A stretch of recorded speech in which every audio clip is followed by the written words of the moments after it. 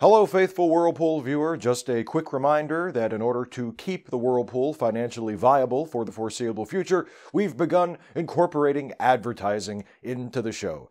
Rest assured, we've gone to great lengths to ensure that only godly advertisers will be featured and that the ad breaks themselves will be as unintrusive as possible. Thank you for your support and your understanding, and God bless you.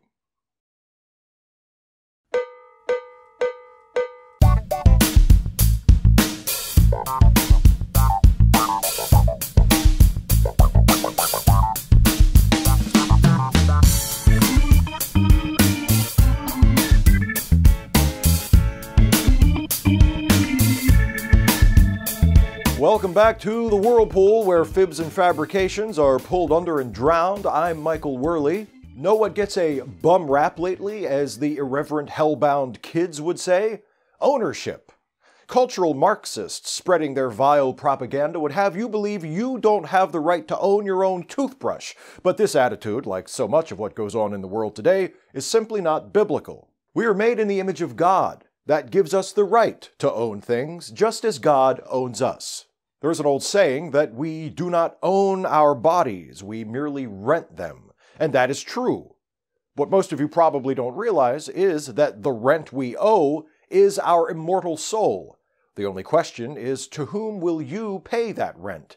To our Heavenly Father or to Satan? For instance, abortion. If you aren't moved by the obscure philosophical argument that it's wrong to murder children, try something a bit simpler. An expecting mother's child does not belong to her, it belongs to God, just as she herself belongs to God. What gives her the right to damage God's property, particularly when she herself is also God's property? I might as well ask, what would give my pen the right to damage my headband? If God wants to force her to carry the child to term and give birth, that is God's prerogative as the omnipotent creator of the universe.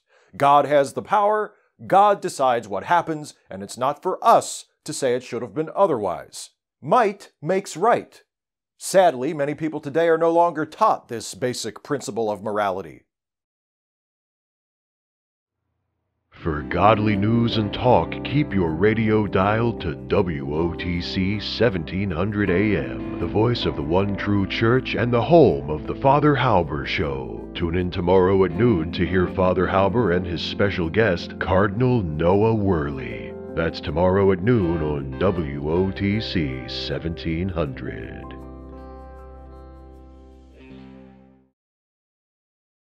Or how about slavery? Is it wrong for a man to claim ownership of another man? Yes, technically. But is it wrong because a man should never be treated like property? No. All men are indeed created equal to each other. We are all equally inferior in the eyes of our Heavenly Father.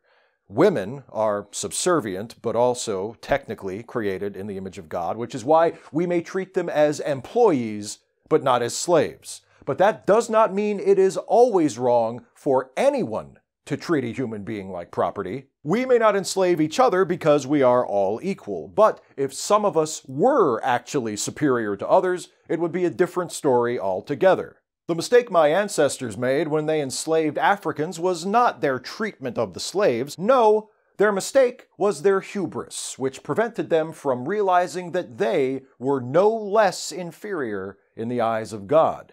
If white people were truly superior to black people, there would have been no problem, just like when our Heavenly Father enslaves us. And by the way, just in case any of you liberals out there think I'm racist for saying that, I shared this argument with my black friend Arthur the other day, and he offered no valid objections. He did say something about slavery being an affront to human dignity, but from God's perspective, there is no such thing as human dignity, and it is only God's perspective that counts because God is in charge.